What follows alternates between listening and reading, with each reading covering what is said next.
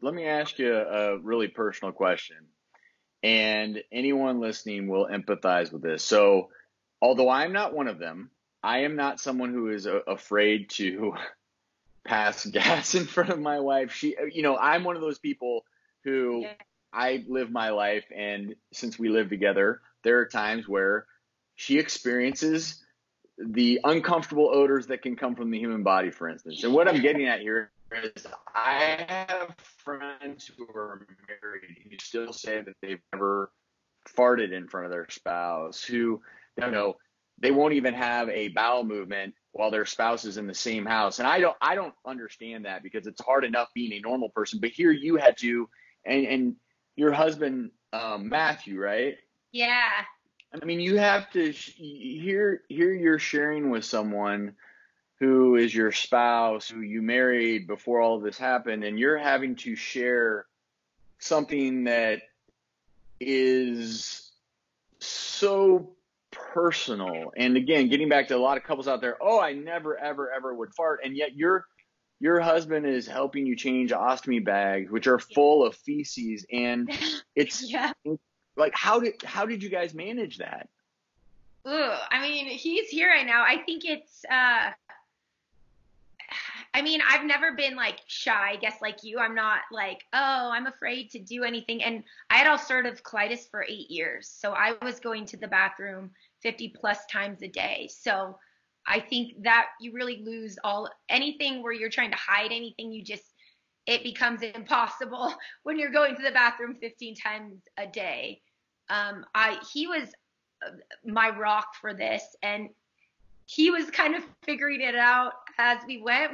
I don't know. I think we just like, we're a team and we're in this together. And, when it's like this person will either die or this is what it is, it's like, I would say like the 9 months that I was doing this, and it felt very like fight or flight. And I feel like he was possibly in that fight or flight mode too, where it's like, you don't have time to be like, ooh, or this is gross, or I don't know. It's like, we're just trying to survive. Like, I'm just trying to get through the surgeries. I'm trying to become functional. I'm trying to like get to a place where I'm healthy, and like, you'd be surprised what people can do when when they have to. And we just had to. It wasn't, Well, it and I was, applaud, I applaud both of you, because one of the things I've always learned in medicine is if you have a partner, it empowers you. And these are very lonesome experiences, no matter what you're dealing with. And getting back to, I think you probably, correct me if I'm wrong, but you were empowered to share every bit of your journey because you had Matthew there with you, as opposed to so many people out there. And that's why I was excited to talk to you. So many people go through something like this. So, with you dealt with ulcerative colitis for 8 years and had to have, I know you weren't excited to have the surgery, but you go through all of these things, and there are so many people who go through these alone, yeah. and then they isolate themselves, and then it's not just a physical problem, it's an emotional problem, it is a psychological problem, and there's so much embarrassment and even shame there when there shouldn't be, and I think that is a very tough thing to overcome unless you have a partner or someone. And that partner doesn't have to be a spouse. It can No, be a sister, a parent, a child.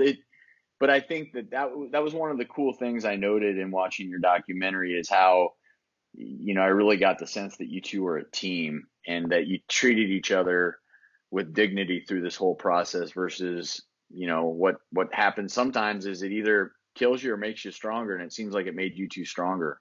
for sure.